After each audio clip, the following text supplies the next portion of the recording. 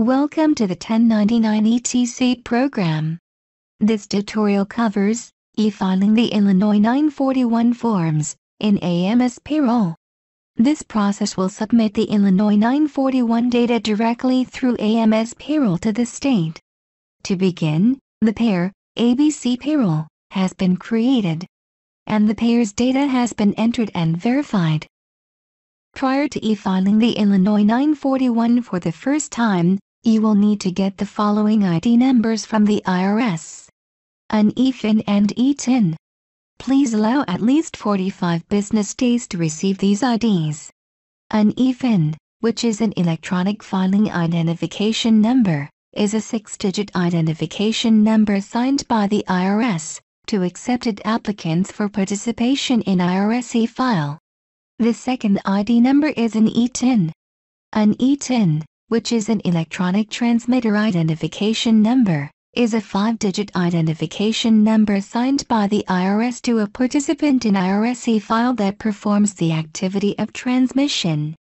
Please refer to IRS Publication 3112 for more information. You will also need to file the Illinois 8633B form prior to e-filing the 941 form for the first time. Once you are approved, you will receive a password to submit a test to the test system. Part of the 8633B form is setting up an Illinois signature. Fill out and file the Illinois 8633B form with Illinois to assign a 6-digit Illinois signature code. The code can be both letters and numbers, no symbols. The submission instructions are located on the form. If you are a reporting agent for multiple companies, those companies will need to fill out the Illinois 8655 form prior to you transmitting Illinois 941 forms for them. The 8655 form is for the reporting agent's records only. Once the state approves your Illinois 8633B form, they will provide you a password that will give you access to the test system.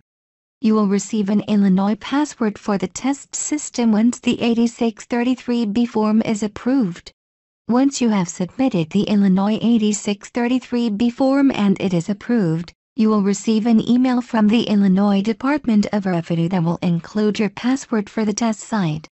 Enter the test password on the preparer's screen in AMS Payroll. Follow the same instructions as submitting a production file, except select Test when prompted and the Illinois 941 will be submitted. Finish printing the state quarterly return and make sure that you save the Illinois 941 form as a PDF file. After it has been accepted, you will follow the instructions and email the Illinois 941 PDF file to the contact at the state and ask them to review it against the test submission. Once verified, you will be emailed the production password so that you can start submitting the Illinois 941 for reporting purposes. Make sure to replace the test password with the production password on the preparer's screen. To begin, open the payer in AMS Payroll and select Forms and then Print State Quarterly Return. You will be able to print the Illinois information for your records. Select the printer mode and print preview, and click Next.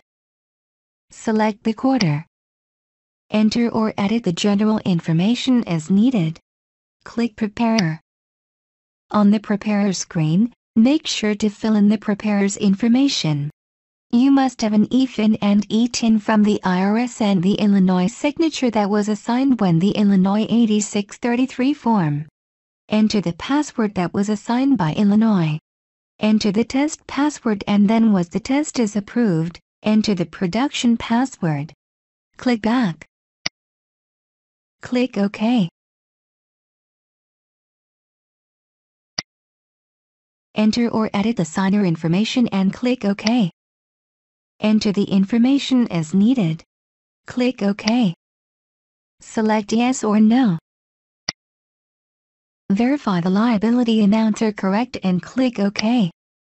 At this point, select Test if you are submitting a test file. Otherwise, click Yes. You can choose to include the state withholding payment with the submission. In order to include the payments, You must set up the banking information on the Payers Check Maker screen. Click Yes. Make sure all fields are filled out and correct, then click OK. Your Illinois 941 information has been submitted. Finish printing the state quarterly returns as needed. The next step in the process is to check the status of the information that was submitted.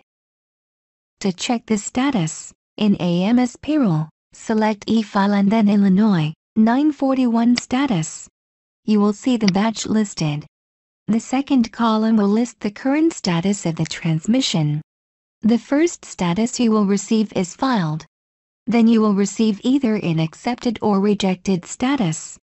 Accepted means there is nothing more for you to do. Illinois has accepted your submission. Rejected indicates that you will need to correct the errors and file again.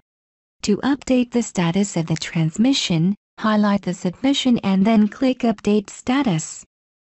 This ends the Illinois 941 e-filing tutorial. For more information, please review the help files.